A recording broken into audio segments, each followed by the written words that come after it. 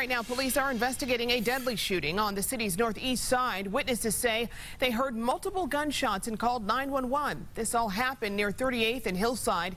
That's where we find RTV6's Emily Pace with the latest information.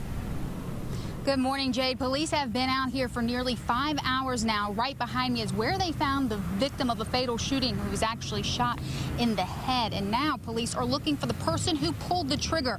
According to IMPD, there were hundreds of people gathered outside this building when multiple shots were fired. When officers arrived at the 3700 block of East Hillside Avenue, they found the victim, an adult male, in his car. He was pronounced dead on scene. No other reports of injuries. Investigators are currently working with witnesses to figure out what prompted this shooting. They say the victim has been identified, but no suspects yet. Investigators believe that this shooting was not random and that it was likely an isolated incident. However, investigators could use your help. If you have any information that you believe could help police solve this crime, you're asked to call 262-TIPS. Reporting live on the city's northeast side, Emily Pace, RTV6.